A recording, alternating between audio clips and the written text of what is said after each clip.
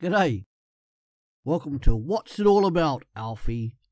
The story of Jesus. From the end to the beginning and beyond. Come on in. Last week we looked at the ascension of Jesus back to the right hand of God the Father, where Jesus is reigning as King. What do these four gospel accounts say about the events immediately before that ascension? As ever, check these historical documents for yourself and ascertain your own thinking as to their reliability. Last time we finished looking at the ascendancy of Jesus and his authority, and while that should be a comfort to know that he has all the authority and all things are under his control, we also asked ourselves the question as to how Jesus gets all the authority. The answer to that is partly here. Let's look at Jesus' resurrection from the dead, the rising and conquering of death by this amazing man of history. Did you know that up to 25% of the UK alone think that Jesus Christ never existed and that he is merely a mythical figure? Let's look. We see the two Marys watching the burial. Roman soldiers guard the tomb.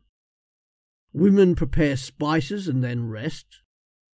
Women arrive at dawn with those spices.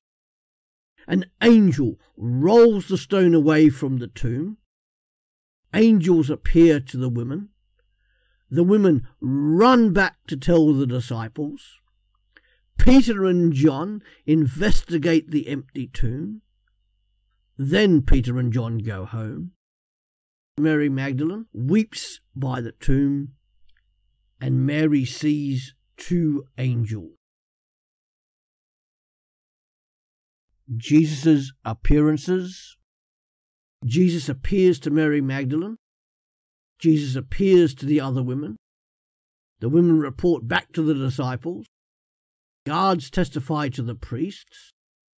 Jesus appears to Peter. Two report to disciples in Jerusalem. Jesus appears to the disciples, but Thomas isn't there. The disciples report to Thomas. Then Jesus appears to the disciples and Thomas. Jesus appears to 7 people at one time. Jesus appears to Peter and questions him 3 times. Jesus appears to over 500 people at the same time. Then lastly, Jesus appears to James. And what about the evidences for the resurrection? A biblical scholar, Sherwin White, once wrote this: "For the New Testament of Acts, the confirmation of historicity is overwhelming. Any attempt to reject its basic historicity, even in matters of detail, must now appear absurd." These historical facts remain for the resurrection. Note the amazingly changed attitude of the disciples after seeing the risen Jesus.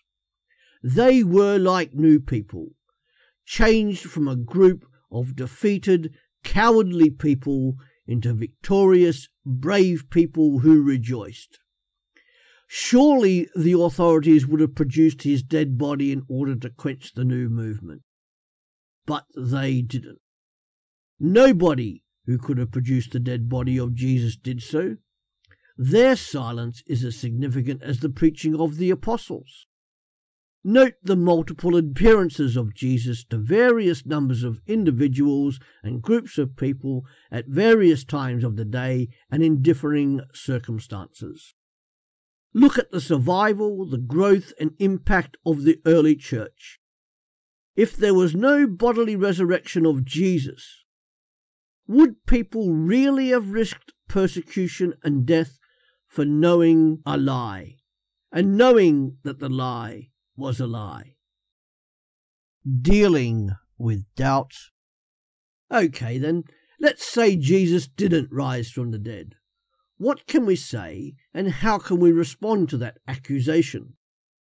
Firstly, Would the disciples have really risked death for telling and maintaining a lie about the risen Jesus? Remember, they were beaten, confused and defeated men until they saw Jesus truly did rise from the dead. And after seeing him, they were transformed and a victorious people. Okay then, how about this one? Somebody stole the body. Oh, that must be it, surely. Hardly likely. And if that did occur, for what reason? How would they have got past the Roman guard and moved the stone a great distance from the tomb? Wrong. Thirdly, well, Jesus didn't die, but he merely fainted and recovered consciousness in the tomb.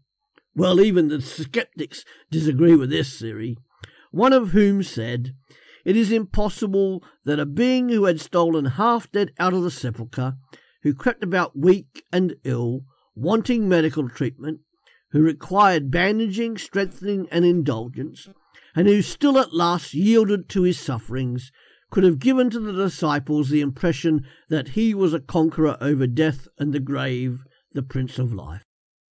Again, wrong. Fourthly, they went to the wrong tomb. That must be it. They all went to the wrong tomb. Wrong. Whilst one person may have gone to a wrong tomb, not everybody would have done so. Certainly not the Roman guards. And lastly, well, Jesus didn't die on the cross, but somebody was substituted for him. Yeah, right. Wrong. This is certainly untenable, given the rigidity and strict record-keeping of Roman rule, and with the eyes of the Jewish hierarchy watching. The significance of the resurrection. So what is the significance of the resurrection? The resurrection of Jesus Christ provided the central theme for the sermons and teaching in the early church. But what significance is there? We can easily see that the physical resurrection of Jesus Christ proved and vindicated all of Jesus' teaching, his claim to be the suffering servant, and attested to him being fully God and the last judge of all mankind. The resurrection of Jesus Christ from the dead declares God's approval of Jesus' obedient service and the fulfillment of all the Old Testament promises, resulting in forgiveness of sins and salvation being only found in and through Jesus Christ. And this was the prime motivation for evangelism in the early church. Jesus' resurrection is a sign of the bodily resurrection for all believers in him, which should give us a new attitude to death and transforms hopes.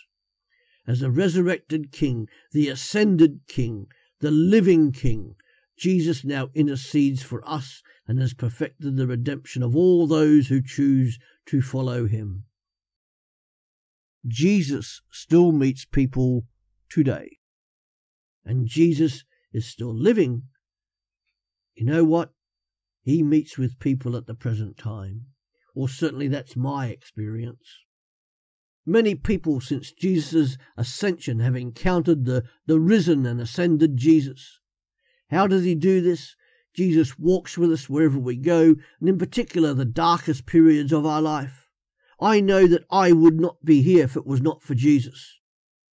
Just as Jesus did with the two people on the road to Emmaus, he walks with those who claim to follow him. Jesus speaks whenever the Bible is faithfully preached and read from, just as he opened the eyes of those on the Emmaus Road when he explained the Scriptures. Jesus meets his followers in the Holy Communion, with the bread and the wine which symbolizes his flesh and his blood. So if that is Jesus as the risen King, what is there to say about his death? Why did Jesus need to die as he did? What has Jesus' death got to do with God? Moreover, what has Jesus' death got to do with humanity, and in particular with us? For that, you'll have to come back next time. Thanks for joining us. See you later.